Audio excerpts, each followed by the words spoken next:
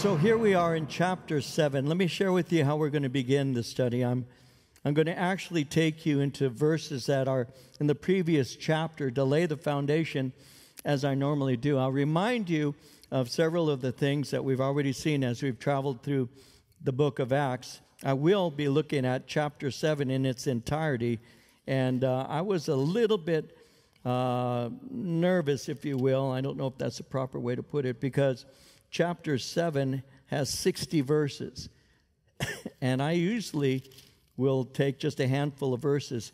And so I'm going to be doing something in chapter 7 that I've been doing up to this point, which is summarizing and just pointing to some of the main points and thoughts. And so be prepared for that. You see, because on Sunday mornings over all these years, have only taught through a few Old Testament books. I normally teach Old Testament on Wednesday night.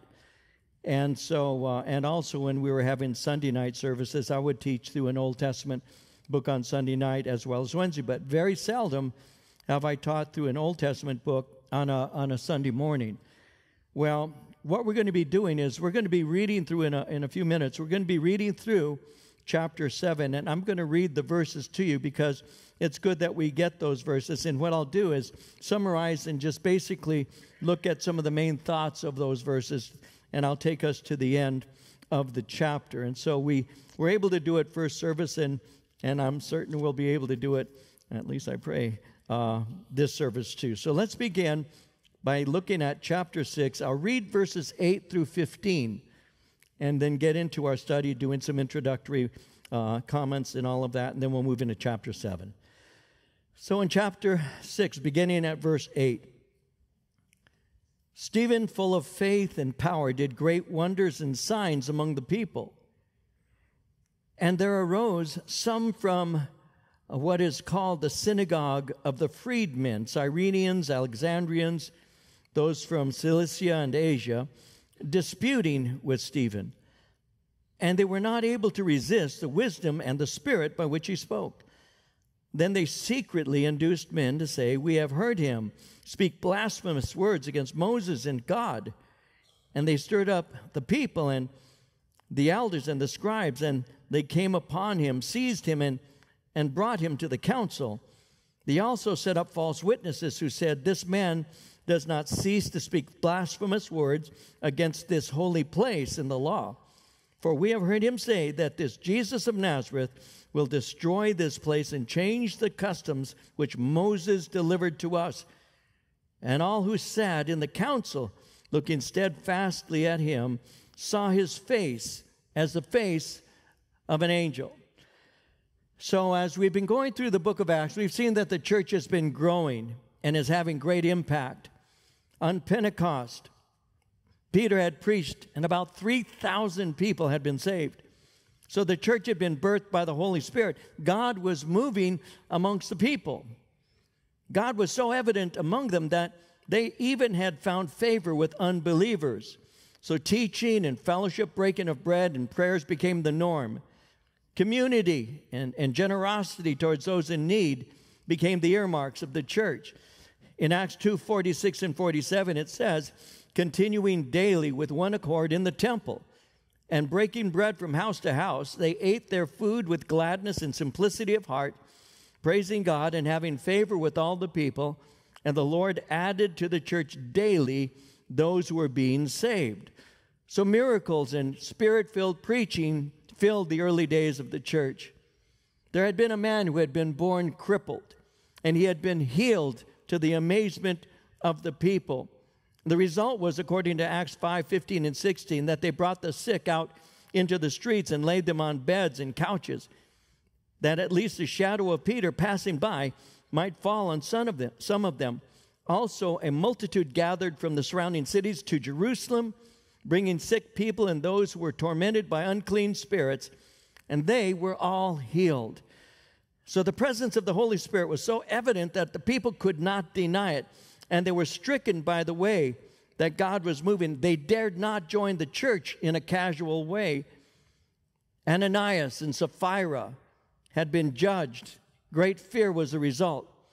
So the evidence of the movement of the Holy Spirit in the early church was undeniable. There's a writer that I enjoy reading. His name is A.W. Tozer. And Tozer once said this. He said, if the Holy Spirit was withdrawn from the church today, 95% of what we do would go on, and no one would know the difference. If the Holy Spirit had been withdrawn from the New Testament church, 95% of what they did would stop, and everybody would know the difference. And so God was moving in a powerful way. Even unbelievers were seeing that something was taking place, and they dared not join themselves. They didn't want to casually get involved with these Christians because something of God was taking place. Well, as God was moving, the enemy tried to block his work. We've seen how the religious leaders began to oppose the apostles. They had commanded them to stop preaching and to stop ministering in the name of Jesus Christ. And twice they took them into custody, trying to stop them. But instead of stopping, they were provoked to preach even more powerfully. When before the high priest, Peter said they would not cease preaching. In Acts 5:29, it reads, Peter and the other apostles answered and said, we ought to obey God rather than men. Well, that infuriated the council. They wanted to kill the apostles. So this had led to them being severely beaten, and then they had been released. Well, they had obeyed God rather than man, and the church continued to grow. They continued preaching, they continued teaching, and people continued being saved. Now that had brought us to chapter 6. And when we looked at chapter 6 last time, we saw the first major problem within the church. There was a complaint that certain people were getting preferential treatment. And so to deal with the problem, the apostles pointed the people to the solution. And they said, select qualified men, and we will appoint them to handle this business. You see, they knew the responsibility was prayer and the Word of God, and they wouldn't deviate from that. So the people handled that problem. The apostles maintained their priority. So the leaders were chosen. They were set before the apostles for prayer. And the result, according to verse 7, was the Word of God spread. And once again, people were being saved. If they would have ceased preaching, people would not have been saved. And even a great many of the priests who were enemies had been saved. And so as this is taking place in verse 8, Stephen, full of faith and power, did great wonders and signs among the people. And there arose some from what is called the synagogue of the freedmen, Cyrenians, Alexandrians, those from Cilicia and Asia and Ontario, Pomona, and Chino, disputing with Stephen. And they were not able to resist the wisdom and the spirit by which he spoke. And so, notice how it speaks of Stephen. He was filled with faith and power. He was the one who did great wonders and signs. Verse 5 speaks of him being filled with the Holy Spirit. Verse 10 speaks of his wisdom. So this man here is debating with representatives of what is called the synagogue of the freedmen. The freedmen were Roman Jews who had been emancipated. There were some from Cyrene, which is northern Africa, from Alexandria, which is Egypt, from Cilicia, which is just north of Israel, as well as what is called Asia, which is Asia Minor. It speaks of Turkey, by and large. And notice verse 10, they were not able to resist the wisdom and the spirit by which he spoke. Now, Jesus had given his people a promise. It's found in Luke 21:15. I will give you words and wisdom that none of your adversaries will be able to resist or contradict. And this particular promise is being fulfilled in the life of Stephen. Now, Stephen was not an elder in the church. He was one of the first deacons. He didn't hold a high office, but he was highly qualified to preach. His opponents are unable to resist his wisdom as well as the Spirit. And so as he's speaking, they're getting frustrated. They can't defeat his argument. And so as often occurs when the argument can't be defeated, well, other means are used. So what they do is they trump up a false charge against him, and they bring in false witnesses. Verses 11 through 14 says, they secretly induced men to say, we've heard him speak blasphemous words against Moses and God. They stirred up the people, the elders and scribes. They came upon him, seized him, brought him to the council. They set up false witnesses who said, this man does not cease to speak blasphemous words against this holy place and the law. We've heard him say that this Jesus of Nazareth will destroy this place, change the customs which Moses delivered to us. So those are the false witnesses. Now, he was accused of blasphemy against God, Moses, and the temple. You need to note that because these were the three most holy relationships that Jews possessed. The relationship with God, the relationship with Moses, and the relationship in worship of God in that temple.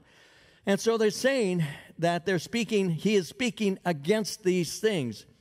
Well, Jesus didn't come to destroy, but rather to fulfill God's promises to Israel. In Matthew 5:17, he said, do not think that I've come to abolish the law or the prophets. I haven't come to abolish them, but to fulfill them. For truly I tell you, until heaven and earth disappear, not the smallest letter, not the least stroke of a pen will by any means disappear from the law until everything is accomplished. In Romans chapter 10, we saw this recently in verse 4. Paul said, Christ is the end of the law for righteousness to everyone who believes. When he says Christ is the end of the law is summed up in him. It points to him. And in Galatians 3:24, it says the law was our tutor to bring us to Christ, that we might be justified by faith. He didn't come to destroy, but to fulfill. Now, as this is taking place, notice verse 15. All who sat in the council, looking steadfastly at him, saw his face as the face of an angel. As they're looking at him, his face seems to be burning with an inner light. It's a picture of someone who is in the presence of God. That's what this is referring to. And so God is beginning to reveal his approval of what Jesus has done, but he's also approving of Stephen as his messenger. So as this is taking place, verse 1, the high priest said in chapter 7, are these things so? Stephen begins his defense, and in doing so, he preaches his final message. He's giving a defense of the faith to the Jewish Supreme Council. And his defense is basic Jewish history. And this defense is going to have incredible results. What he's doing is he's revealing his thorough knowledge of Scripture as well as Jewish history. So when you look at this, and like I said, I'm going to read through most of it and just touch on a little bit. But it's divided into three basic sections. And those sections, each section briefly outlines their history as a nation. Verses 2 through 16 is going to be sharing on what is called the patriarchal period. That was 2000 BC with Abraham and all. Then you get to verse 17 to verse 43. That's called the Mosaic period, which deals with Moses and the law. That's 1400 BC. And then you close with verses 44 through 50, which is speaking of what is called the period of the tabernacle. And then it comes to a conclusion. We'll be looking at that. And again, I'm going to be reading a lot of it. I'm not going to be taking each verse as I normally do, one verse at a time, but I'm going to be putting them all together so that we can actually get through this passage today. Now, he was culturally a Greek, more than likely what was called earlier a Hellenist. But he reveals a deep understanding of the Jewish scriptures. And in his message, and you need to see this, he is actually signing his death warrant, his own death warrant. Because after rehearsing their history, he cannot plead ignorance. You see, they could have looked at him as being just one of those Hellenists, those outsiders, and may have had a tendency towards, or could have had a tendency towards giving him a little bit of mercy. But no, he's going to sign his own death warrant by showing them that he is thoroughly aware of the history of Israel. He's going to be speaking of God's work with Abraham, Moses, and the temple. And in doing so, he's signing his own death warrant. You see, this is a man who's filled with faith in the Holy Spirit. And as a man like that, he gives a clear biblical presentation. And it's because he has a desire to remain faithful to the Word of God and to preach that message he's been commanded to give. That reminds me of 1 Corinthians 2, verses 1 and 2, where the Apostle Paul said this. He said, I, brethren, when I came to you, didn't come with excellence of speech or of wisdom, declaring to you the testimony of God. I determined not to know anything among you except Jesus Christ and Him crucified. In 1 Thessalonians 1:5, our gospel didn't come to you in word only, but also in power, in the Holy Spirit, and in much assurance. You see, the gospel preacher is mandated by God to not add to His word things that are going to detract from it. We don't add the things that take away. I came to you determined to know one thing, Jesus Christ and Him crucified, and that's the heart of preaching the Word of God. And so he begins to do that, and he begins with the patriarchs. The patriarchs you know by the name of Abraham, Isaac, Jacob, and even Jacob's sons. And so he begins in this way, verse 2. He said, brethren and fathers, listen, the God of glory appeared to our father, Abraham, when he was in Mesopotamia, before he dwelt in Haran, and said to him, get out of your country and from your relatives and come to a land that I will show you. So notice how he begins. God appeared to our father Abraham. So he's speaking as a Jewish voice to the Jewish people. Though they considered him an Hellenist, he's saying, no, I am Jewish. So God appeared to Abraham when he was in Mesopotamia. It says in verse, I'll start again in verse 3. He said, get out of your country and from your relatives, come to the land that I will show you. And he came out of the land of the Chaldeans, dwelt in Haran. And from there, when his father was dead, he moved him to this land in which you now dwell. And God gave him no inheritance in it, not even enough to set his foot on. But even when Abraham had no child, he promised to give it to him for a possession and to his descendants after him. But God spoke in this way, that his descendants would dwell in a foreign land, and that they would bring them into bondage and oppress them 400 years. And the nation to whom they will be in bondage I will judge, said God, and after that they shall come out and serve me in this place. He gave him the covenant of circumcision. So Abraham begot Isaac. It circumcised him on the 8th day. Isaac begot Jacob. Jacob begot the 12 patriarchs. And the patriarchs, becoming envious, sold Joseph into Egypt. But God was with him and delivered him out of all of his troubles and gave him favor and wisdom in the presence of Pharaoh, king of Egypt. And he made him governor over Egypt and all his house. Now a famine and great trouble came over all the land of Egypt and Canaan. And our fathers found no sustenance. But when Jacob heard that there was grain in Egypt, he sent out our fathers first. And the second time, Joseph was made known to his brothers, and Joseph's family became known to the Pharaoh. Then Joseph sent and called his father Jacob and all his relatives to him, 75 people. So Jacob went down to Egypt, and he died, he and our fathers. And they were carried back to Shechem and laid in a tomb that Abraham bought for a sum of money from the sons of Hamor, the father of Shechem. And so he begins by speaking of Abraham and his original condition, and his original condition was one of paganism. Abraham was in the favor of God and served him before he ever saw the land of Canaan, is what he's saying, before the law had been given to Moses, and before the temple was built. Therefore, it could not be blasphemy to believe that God might be served without those ceremonies and worshipped elsewhere than the temple in Jerusalem. So he's already defending himself against the charges. Notice that he emphasizes Abraham's call to separation from idolatry and faith to God. That is the heart of all biblical preaching. Biblical preaching rests on calling people to come out of sin, to stop serving sin with all of our hearts, and to turn from that, to repent from that, to be converted to follow after God. That's the heart of all biblical preaching. And that's what Stephen is doing here. He's laying the foundation for that, to encourage people. You see, Abraham was called to separation. He was called to come out of the land that he was living in, a land that was given over to idolatry. Now, how do we know that? Joshua 24, verse 2. Joshua said to all the people, "This is what the Lord, the God of Israel, says. Long ago, your forefathers, including Terah, the father of Abraham, and Nahor, lived beyond the river and worshiped other gods. Come out from amongst them, and I will receive you." And so this is what he's doing. He's calling people to be aware and actually to repent from the things that they're doing. He's using Abraham as his model. Abraham was given a call to separation. Again, that's the heart of biblical preaching.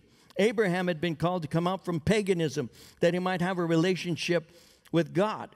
That's how we were before we came to faith in Christ, is we had our own pagan system. I've heard people, you've spoken to them, who have said, well, that's not the God I worship. So when you share with them and you say, well, this is what Scripture says, and they'll say, well, that's not the God I worship. You worship the God you worship, I'll worship the God I worship. Well, the sad thing is the gospel preaches that there's one God, and there's one way to God, that's Jesus Christ. And there's one way to enter into the kingdom, and that's to be born again. That's what the Bible teaches. So when somebody says, well, you have your God and I have mine, it's another way for them to say, I worship idols. I have created a God after my own image. I'm willing to follow him and pursue him to my own destruction. And that's why we preach the gospel. And that's why Abram was called out to be separated. Why? Because he came from a family of idolaters. In 2 Corinthians 6, verse 17, it reads, "Come out from among them and be separate, saith the Lord. Do not touch what is unclean, and I will receive you." So according to verses 4 through 8, he came out. He came out of the land of the Chaldeans. He dwelt in a place called Haran. Now, Haran was 500 miles northwest of what is called Ur of the Chaldees. It's in Iraq, and some say it could very well be the city of Mosul. It says in verse 5 that God gave him no inheritance, not even enough to set his foot on.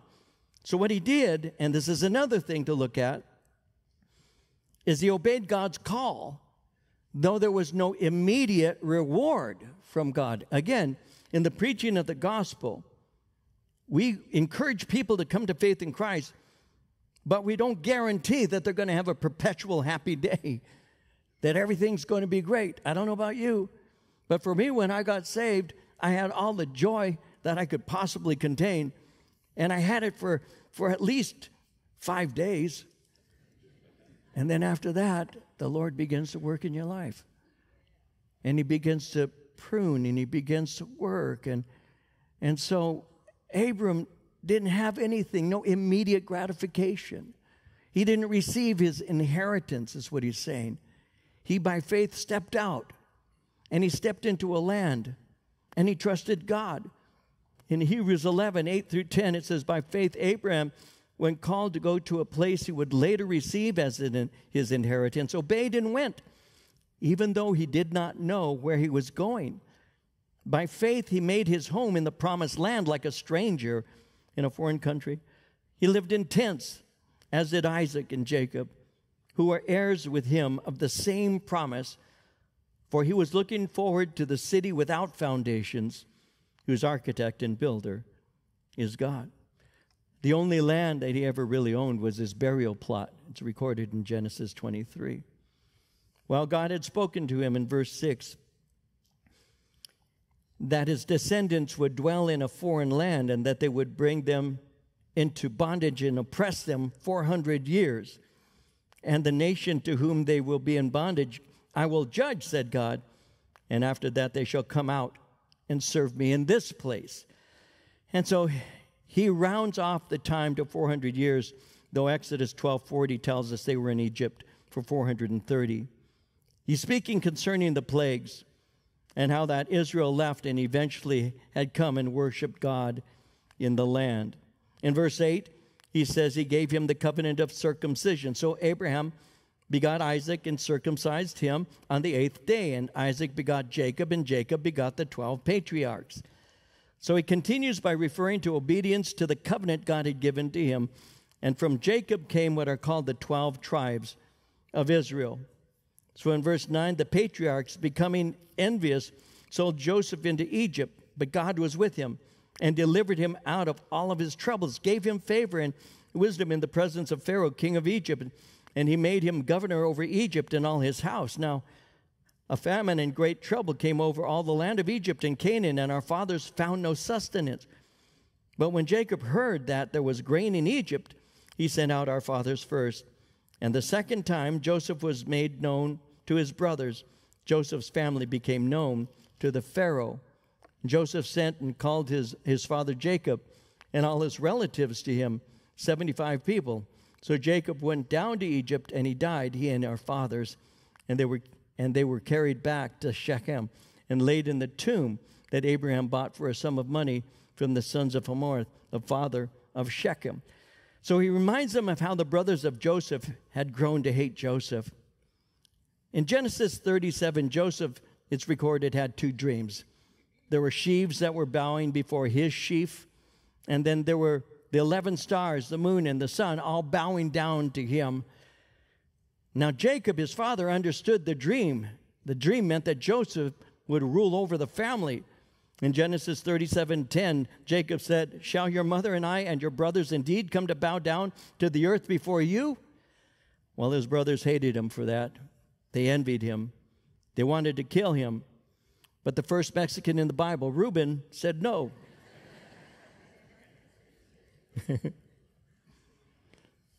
Instead, I don't know, I just felt like saying that. I'm sorry. Instead, they sold him to Ishmaelites, and the Ishmaelites took him to Egypt. What's the point he's making? The patriarchs were guilty of opposing God and his purposes.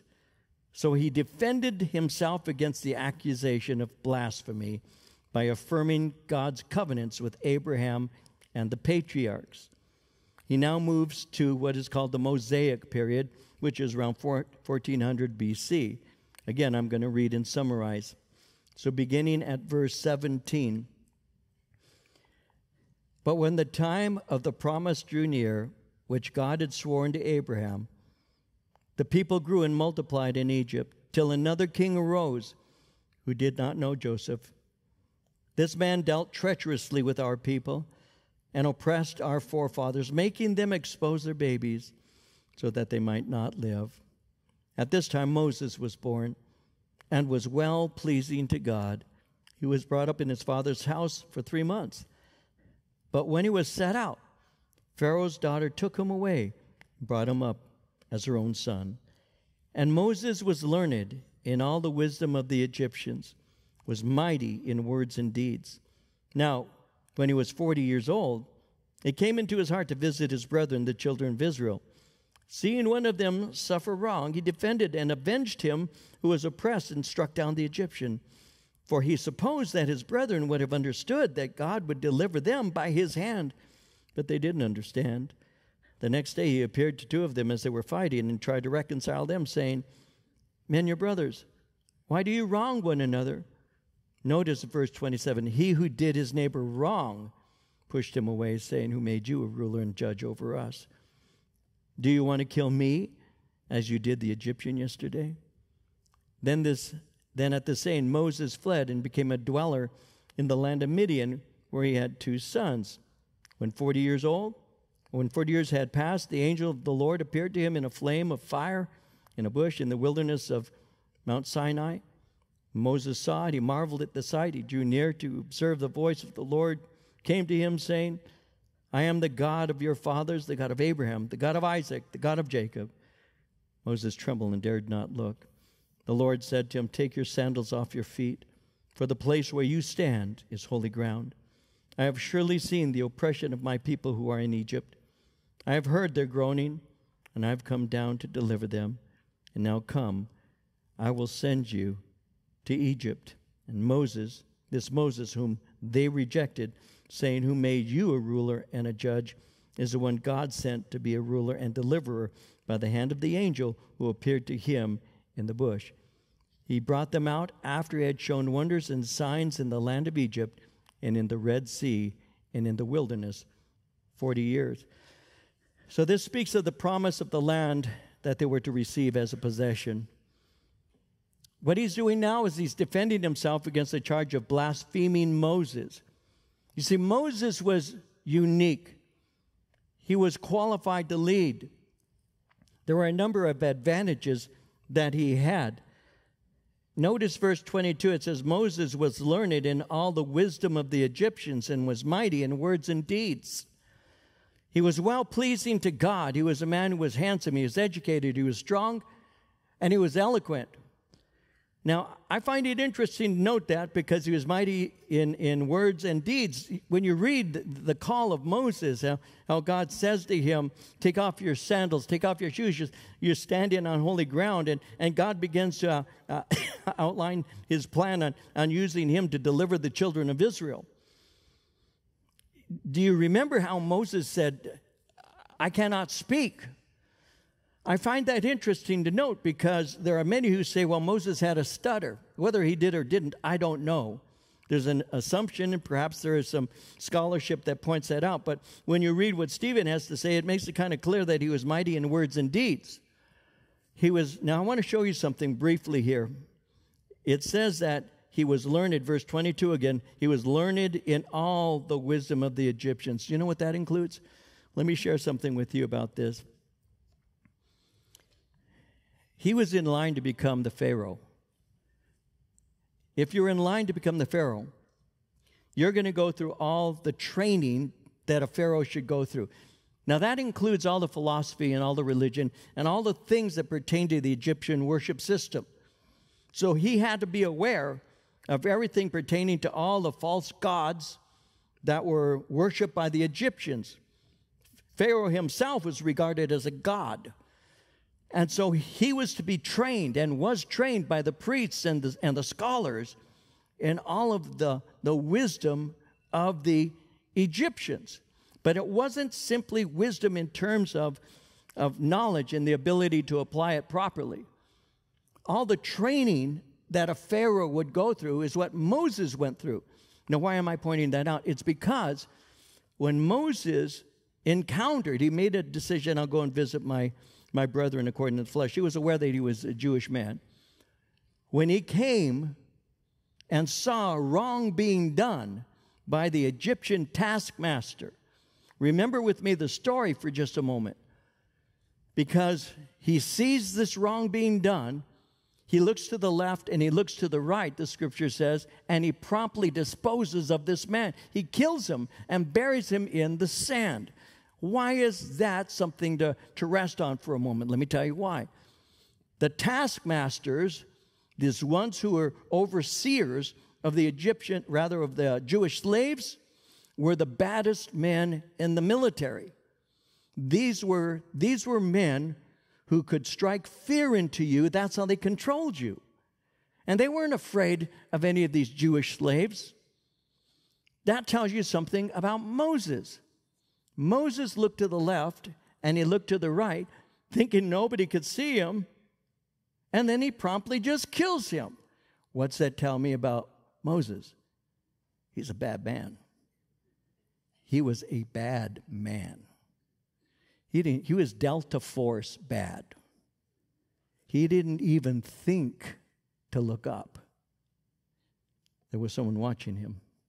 The second thing, how did this guy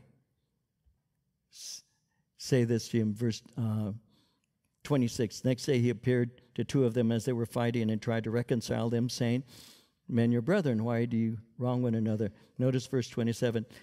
He who did his neighbor wrong pushed him away, saying, Who made you a ruler and a judge over us?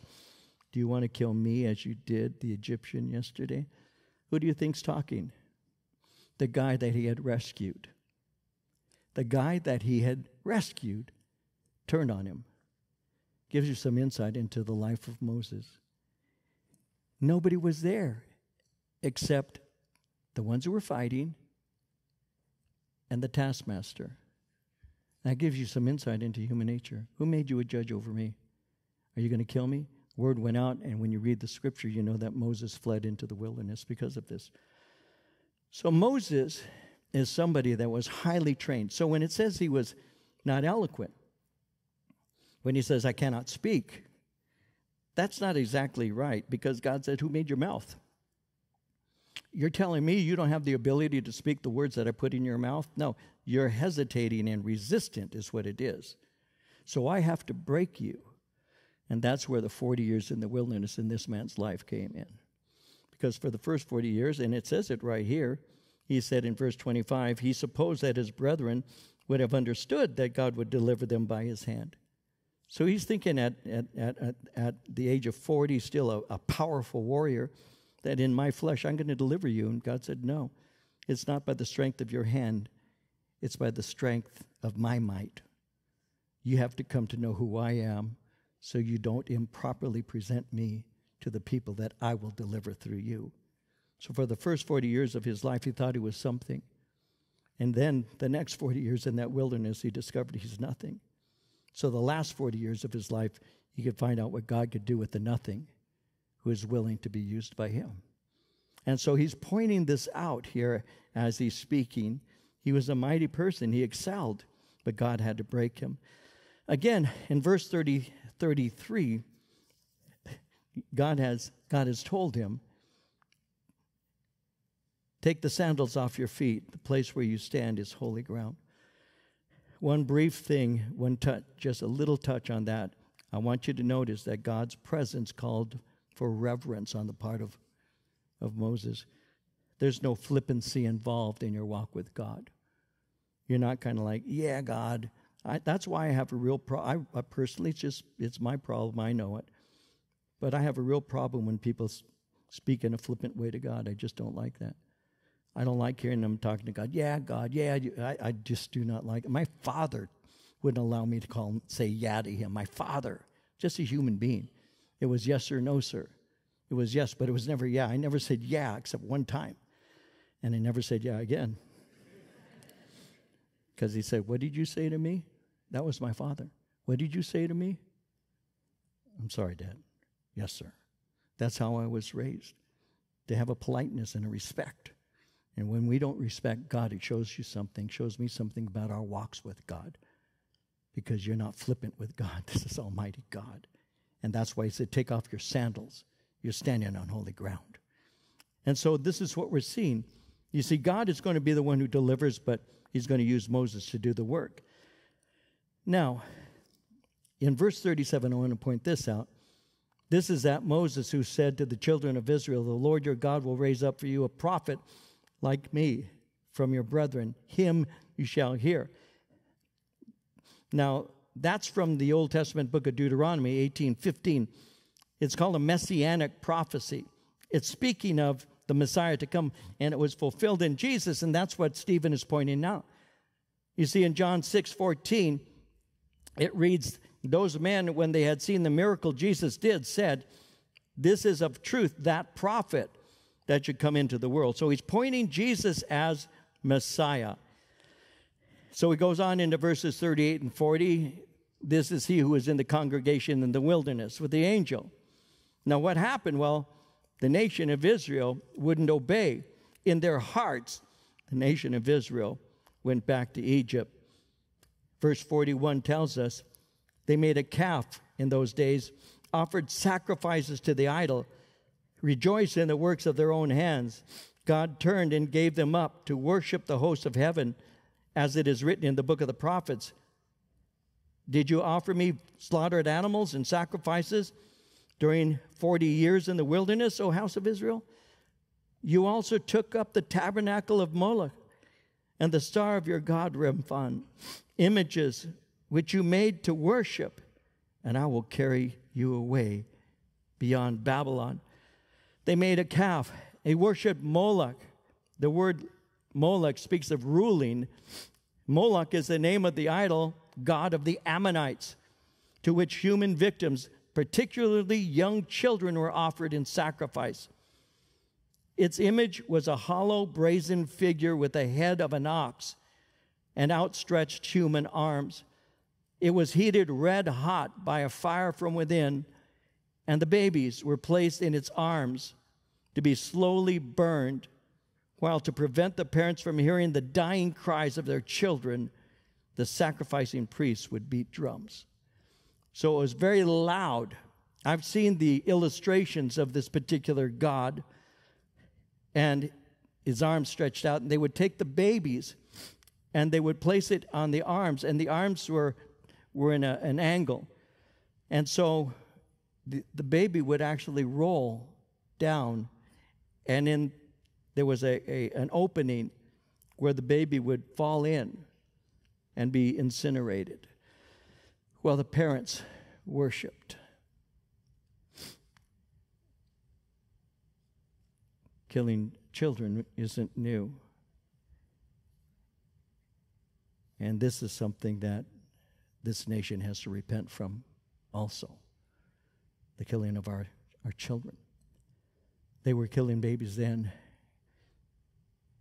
and there's still some doing it to this day. This is no condemnation of those who have gone through the procedure of abortion. I'm not condemning anybody. I've known too many who have, and the sorrow and brokenness of their hearts after they discover what they've done was wrong. So perhaps there may be someone listening right now who could be feeling pain in your heart over it. You know, God does forgive every sin. This is not to lighten that. It's simply to acknowledge that He does forgive every sin. That is not the unpardonable sin. But you understand in a way others don't. And that's what they did at that time. Remphan was literally, is an Egyptian god called the Shrunken. It was proof that it was lifeless. So what's he do? He defended himself against the charge of disregarding Moses and the law. Now in verse 44, our fathers had the tabernacle of witness in the wilderness, as He appointed, instructing Moses to make it according to the pattern that he had seen, which our fathers, having received it in turn, also brought with Joshua into the land possessed by the Gentiles, whom God drove out before the face of our fathers until the days of David, who found favor before God and asked to find a dwelling for the God of Jacob. Solomon built him a house. However, the Most High does not dwell in temples made with hands, as the prophet says. Heaven is my throne, earth is my footstool. What house will you build for me, saith the Lord? Or what is the place of my rest? Has my hand not made these things? So he closes by answering the charge of blaspheming the temple. Notice how he says, our fathers had the tabernacle. He points out that Solomon built God a house. Why is that? David wanted to and David didn't. Why is it that Solomon did? It's because David was a warrior. He had blood on his hands, according to 1 Chronicles 22:7-9. And so God would not allow King David, though he wanted to, so he allowed his son, who was a man of peace. David supplied the plans, a large portion of finances, but Solomon built the temple. The temple was never intended to be a permanent dwelling place. Nothing on earth can contain His glory. That's why God took upon Himself human flesh and came Himself to this earth. So He didn't blaspheme the temple.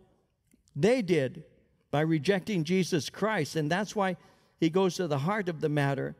And in verse 51, He says, you stiff-necked and uncircumcised in heart and ears, you always resist the Holy Spirit as your fathers did, so do you. Which of the prophets did your fathers not persecute?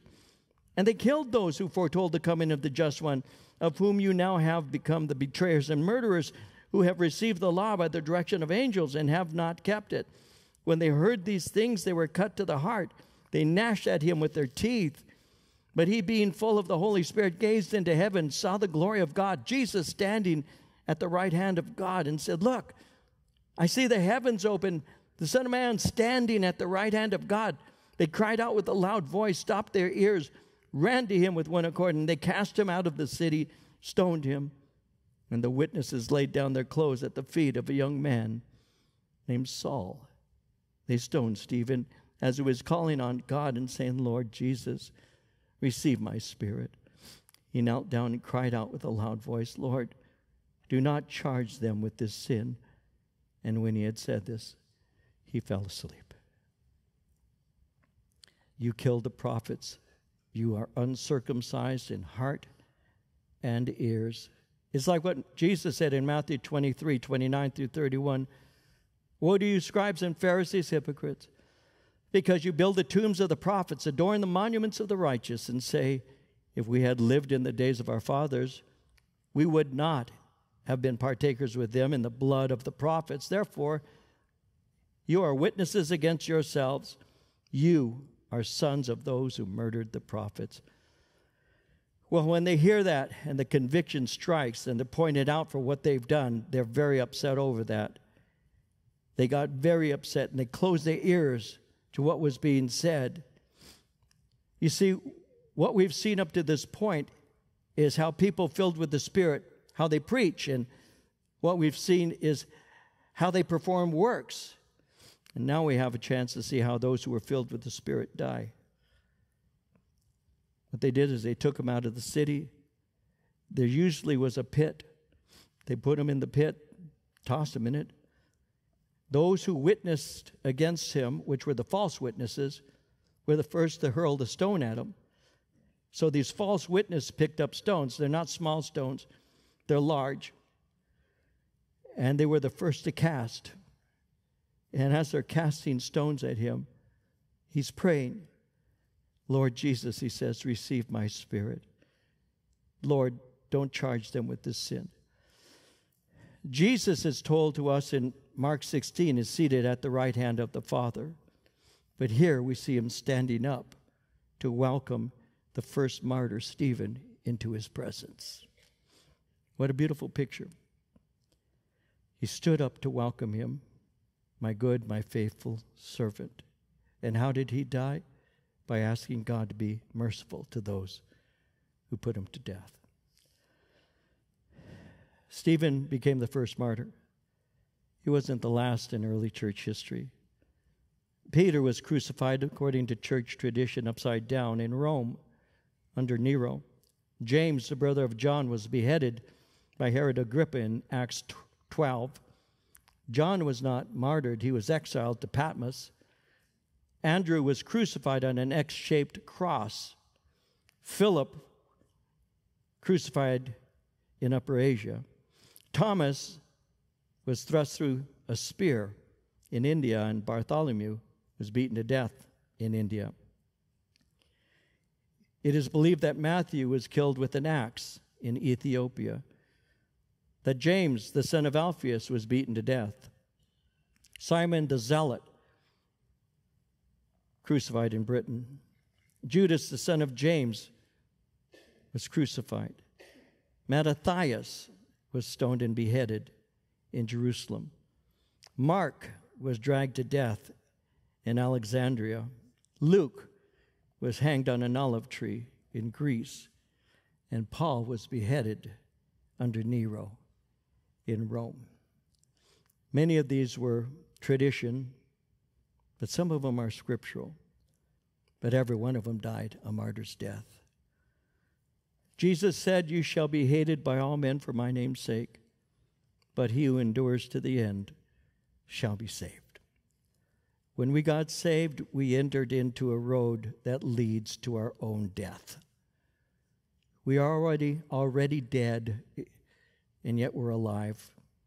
We should live as those who understand that we're just passing through, that the world is not our home, and that one of these days, and it won't be long, that we'll be welcomed into the presence of God. So may the Lord help us to remain faithful to the end, because it demonstrates that we truly do understand what it means to pick up our cross daily and follow him.